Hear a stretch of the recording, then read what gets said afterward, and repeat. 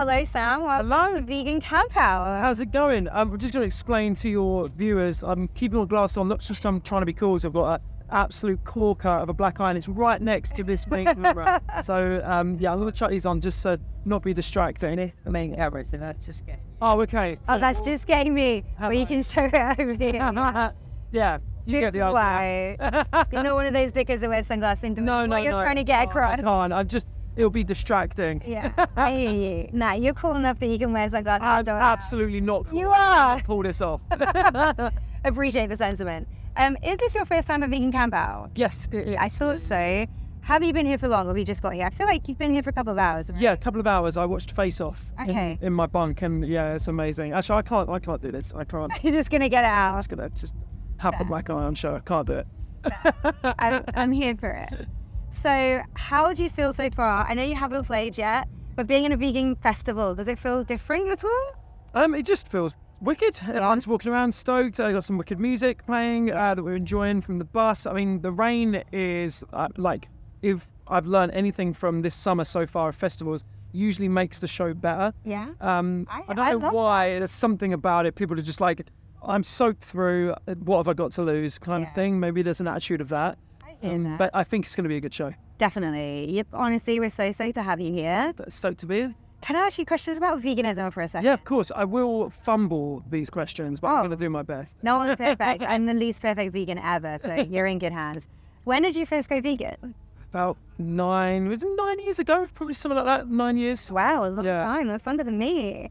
And what made you go vegan? I just love the animals. Didn't feel comfortable. I guess education as well, and not to.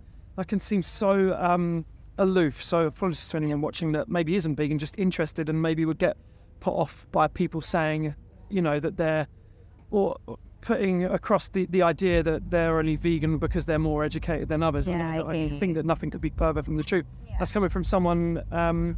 Myself and my partner owned a vegan cafe for 3 years, and we never called it a vegan cafe. It was always just a, I don't even know what we referenced it as. I think like maybe like just a healthy, the approach was just health food.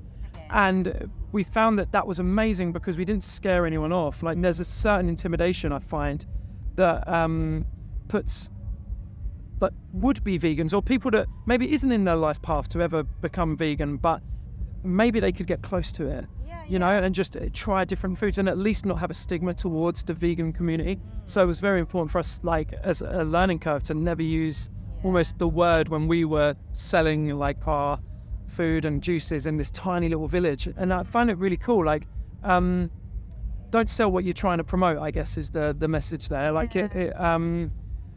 like what made me become vegan as well as the animals is seeing other people that were just glowing, man. They were just so healthy looking, like the whites of their eyes. I'm in bad state right now for me to be using that. But like they looked like they were so rested. Their hair like had it all shiny, like they were just like fantastic looking human beings. And I'm like, if I see someone like that, I always ask, like, what are you doing? Usually they're getting sleep, they're eating well, their diet is fantastic, but also their digital diet is fantastic. Like they're not taking in too much like social media. Yes, like just bad constant as soon as they wake up and stuff like that.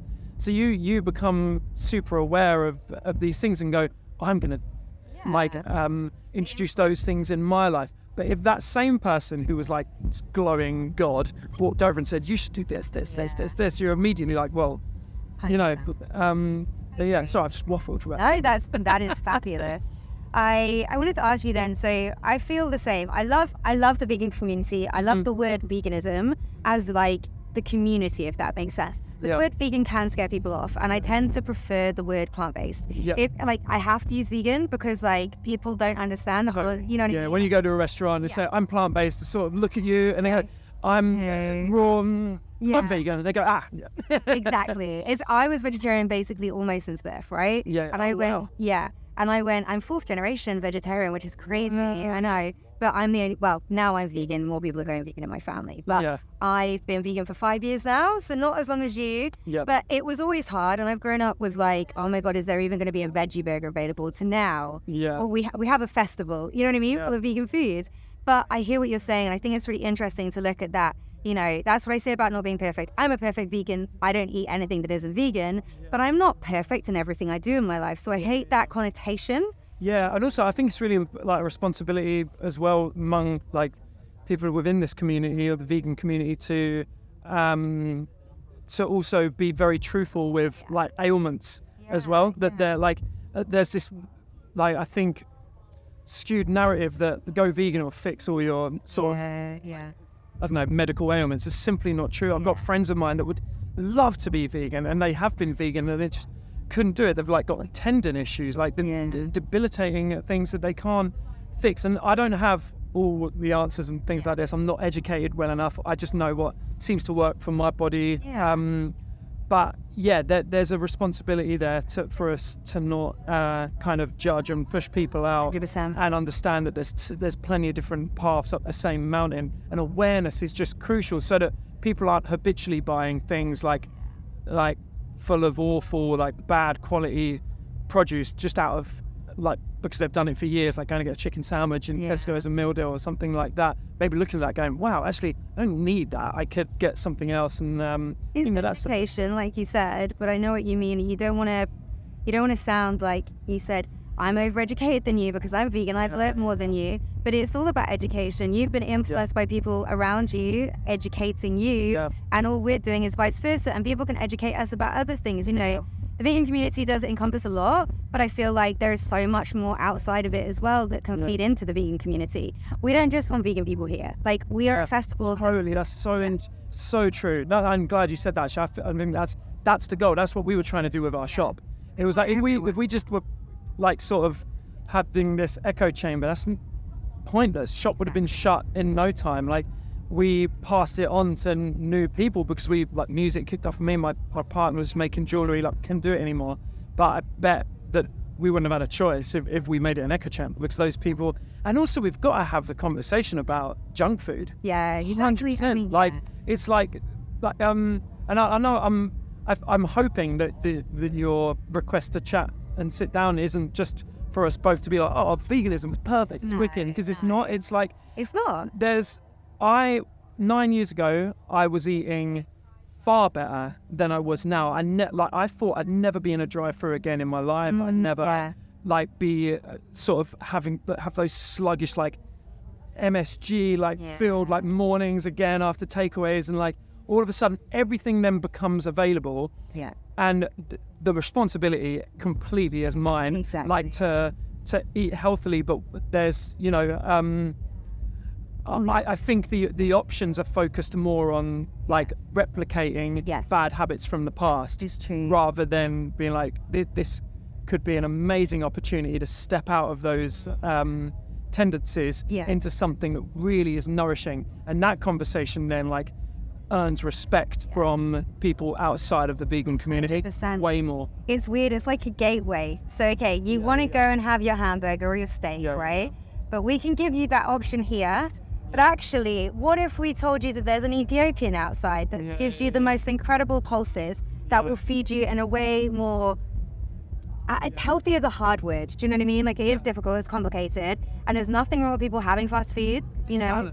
But it's balanced. Like promotes good rest as well. It's so important because I mean, as a musician, you'll know. Like if you go and eat, you can't eat this. Like if you're eating, doesn't matter if it's a chicken burger or a meat burger or a vegan burger. If you eat that stuff like and it's processed, you will lose your voice because you don't get good rest. Your body isn't in a good like reparation cycle to recover after like 2 a.m. finishes and 8-hour drives and like just no downtime and rest for the body. And if you're putting bad food in it as well, like then you can't continue. I think it's a gateway. So we're like offering people, you have a bad like not lifestyle, but like you have unhealthy choices within your lifestyle, let's say, that you're used to, you're comfortable with because they're easy, right? A lot of comfort every now and then when it's balanced. Yeah, and then we can give you the vegan option to do the same thing, but also once you're in there, you start to realize like before I was vegan, I never like used turmeric. You know what I mean? It's like now it's in everything. Just because we don't have very much longer to chat, I just want to ask. Sorry, I love it. I love it. I could chat to you for ages. Just going back to social media, because that's actually a question I wanted to ask you. So you rose to fame on TikTok originally, and then Eurovision. Well done. Congratulations. Killing it. You're still killing it on social media.